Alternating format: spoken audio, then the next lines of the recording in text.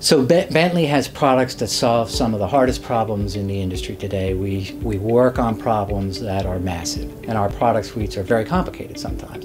But the innovation that might happen by a few people working on a small problem might turn into the next idea that does create an opportunity to work on something that we haven't yet exploited. So it doesn't always start by assigning a big team to a big problem. It might be a small team on a problem we really don't even know whether or not it's commercially viable. In general, anybody who participates in Innovation Days, which is strictly voluntary, does it because they're interested in working on a problem and they're excited about the prospect of working on something different than their normal job.